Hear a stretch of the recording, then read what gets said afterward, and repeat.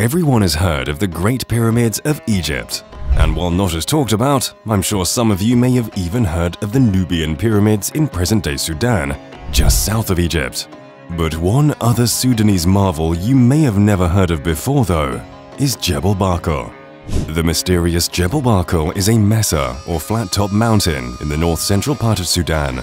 This rocky mountain outcrop is outwardly more interesting to hikers or rock climbers than it is to historians or archaeologists. But upon closer inspection, we find ram statues and evidence of grand buildings, as well as the city's foundations long since weathered by wind and sand.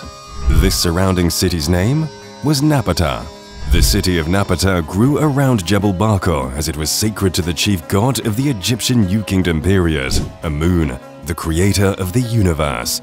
We might not be as overly familiar with Nubian or Kushite history in detail, but we will be covering some of the information that we do know about these fascinating people and their majestic site that we all know today as Jebel Barkal.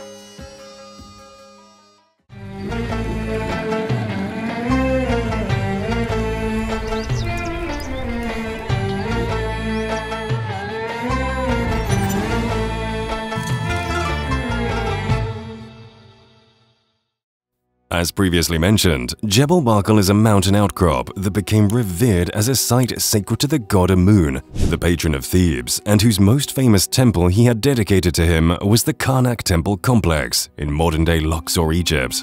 Around 1450 BC, the great warrior pharaoh Thutmose III of the 18th Egyptian dynasty invaded the region and captured the mountain as part of a wider policy of conquering Kush as a whole. The mountain was the southernmost point of the New Kingdom and is about 1,260 kilometers from the Great Temple of Amun at Karnak, located right on the bank or western side of the Nile River. It stands at an elevation of 104 meters from the ground, and its cliffs are 80 to 90 meters above the river and 200 meters long. It rises starkly, a mountain in the middle of a sea of desert sand. It is also not far from the bend in the Nile, where the water there flows backwards. Additionally, Jebel Barkal has a natural spire, which rises to 75 meters.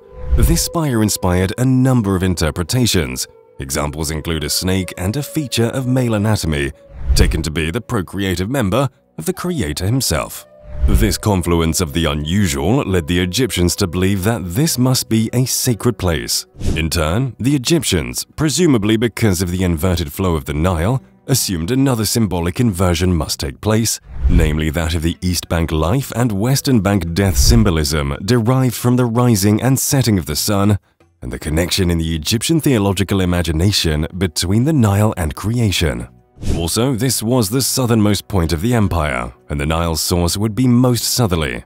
As you may already know, the Nile River flows from south to north. So for Egyptians, the site of creation was seen to be the most southerly. This river was everything to the Egyptians, being seen as a source of food, agriculture, resources, transportation, and much more. The fact that the Nile is the southernmost point for the empire implies that Jebel Barkal is a site of creation, the birth of the creator. It is no wonder that the Egyptians gave the site the names Juwab, or Pure Mountain, and Neset Toi, Throne of the Two Lands. Here, though, at the southernmost edge of the empire, far-flung from most things, was the birthplace of the Egyptian pantheon, whose priesthood wrote the book on building theocratic power. So, because of this, a temple needed to be built on the southern border. A big, beautiful temple. And the pharaoh was going to pay for it. And so he did. And as a result, a temple was built. Not an ostentatious temple like at Karnak, but still a decent-sized one. It bore a large number of ram statues, which are a reference to Amun, a departure from his depiction in the art of the Theban clergy. British Egyptologist E.A. Wallace Budge describes the Temple of Jebel Barkal as a large perpendicular mass of sandstone that has become separated by a deep fissure from the body of the mountain.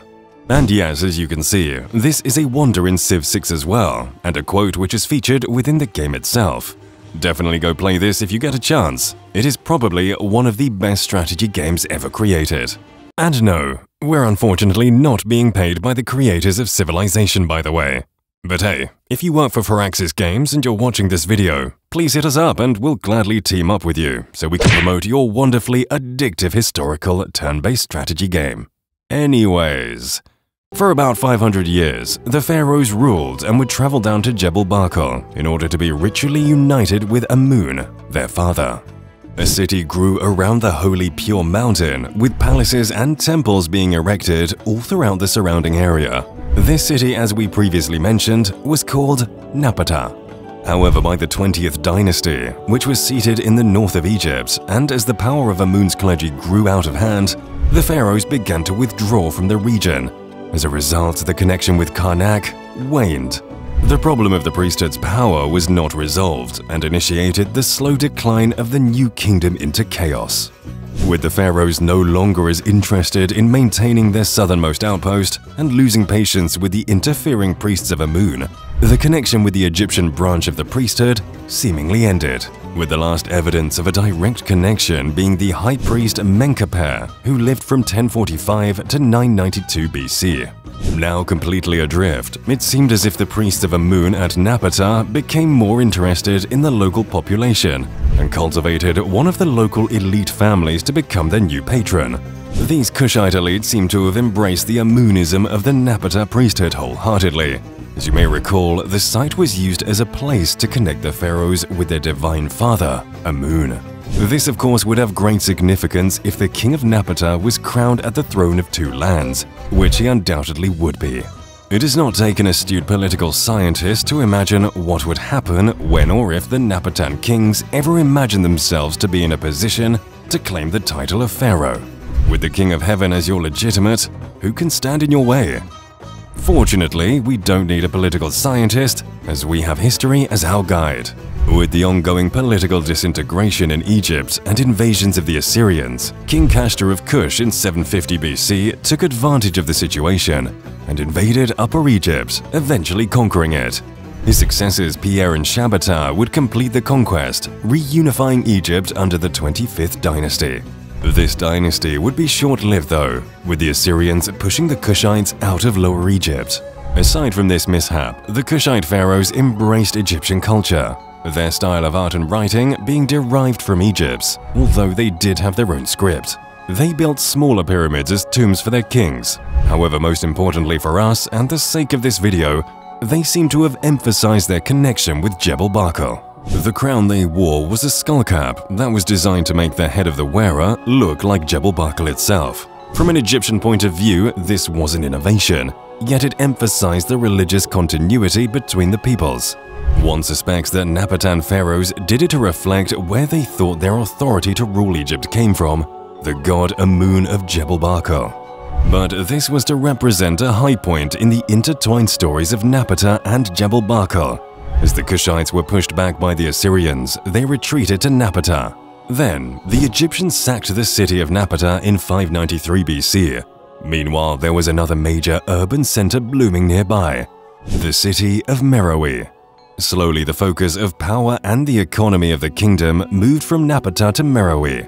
This shift can be seen in the building of the royal tombs, which were the so-called mini-pyramids that ended up being built in Meroe rather than Napata.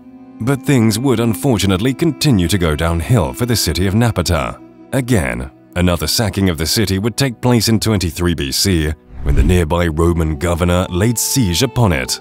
The city then seemed to have slowly declined in significance, with historians describing the succeeding period of Kushite history as Meroitic, reflecting that city's preeminence. The religious significance of Jebel Barkal in some ways continues to this day, with locals still revering the site. We have seen that the origins of this reverence was imported from Egypt and her religious preoccupations. In some ways, we have come to an account of how modern Sudanese customs came into being. Now, we might want to make the customs out to be a strange hangover of what was ultimately the cynical alignment of geography and politics, rather than the sincere sense of the sacred, albeit perhaps misguided. If we want to read the history of Jebel Barkal as essentially Thutmose III and the priesthood Karnak colluding to create a story of why the conquest of Kush was justified, we might wish to follow this pragmatic view. Alternatively, we may doubt this on the grounds that the custom has long survived after the political interests it was meant to serve had been extinguished. There has not been a pharaoh for 2,000 years, nor has the Temple of Karnak wielded any power since the Roman Empire officially became Christian. If anything, the interests have been removed and new interests, hostile to the worship of Amun, have become dominant. This would imply that Jebel Barkal is a genuine mystery, one that has inspired thousands of years of awe and wonder commanding respect down the ages, in thousands of people, drawing together cultures across time. It is a place of magnificence worth knowing about, and perhaps even seeing. Thank you for watching today's episode of Amateur Archaeology. If you enjoyed this video, please like and subscribe.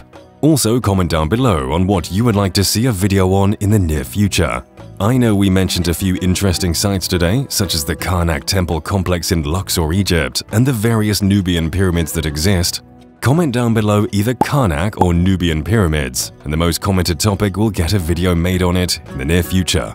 Also, remember to subscribe and smash the crap out of the bell so you can stay updated with our channel, as we'll be doing several giveaways in the future for authentic ancient coins. We'll see you all next time, only on Amateur Archaeology.